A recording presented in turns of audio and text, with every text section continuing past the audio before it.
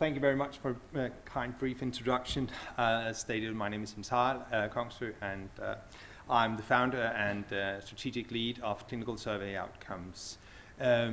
What we do in CSO is that we conduct a qualitative research where we provide structured feedback from users of medication in relation to RCTs and also in relation to real-world setting.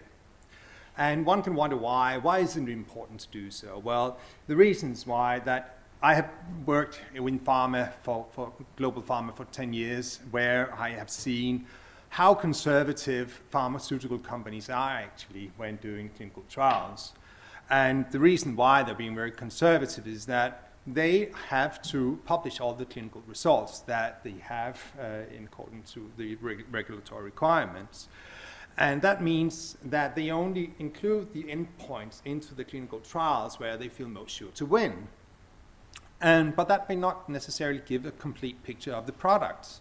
There is actually, naturally, as you know, the adverse event reporting that takes place of regulatory requirements that all negative experiences have to be reported throughout the clinical trials. But interestingly, pharmaceutical has, until recently, not really been able to think in that, well, they may actually also do the same thing on the positive sides.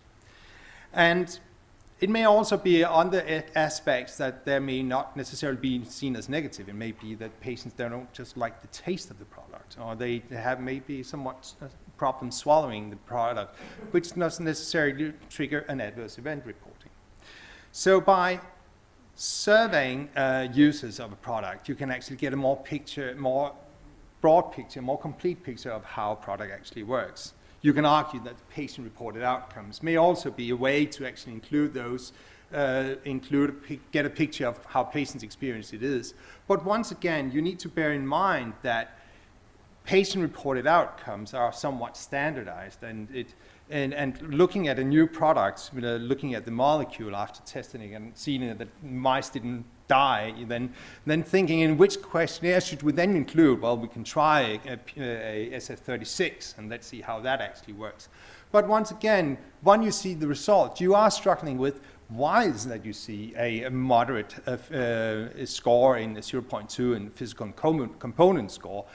What kind of word can you put to that? Is that because patients feel less pain in their joints or in their head or in their toes?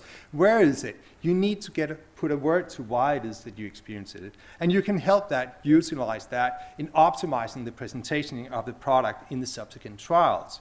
That means you get a better picture of the product. You can use the endpoints and get in knows which patient-reported outcomes to include or to develop in the subsequent trials. And in relation to the rare disease, I have actually also experienced how that actually has been used in relation to EMA discussion. Here we actually impose this methodology of hearing the users after their participation in the clinical trial. That was a phase 1 trial. And the pharmaceutical company then put forward the clinical documentation from the phase 1 results to EMA, where they applied for the orphan drug designation, where EMA actually turned it down, because they did not see that the new formulation, which they were testing, was a significant improvement to the treatment, which resulted in that pharmaceuticals then, fortunately, then could have a look at seeing how they could refer to the patient's feedback and that they experienced that it was a significant improvement, that they could take their medication subcutaneously instead of going to the hospital and getting their regular treatment at the hospital. So what I'm saying is that whether it's in relation to a new product or whether you're seeing for repurposing an existing product, engage the patients. That is really important, but do it in a structured way. That is even more important. And that's what we do at Clinical Survey Outcomes. So with that, thank you very much for your time and your ears. Thank you.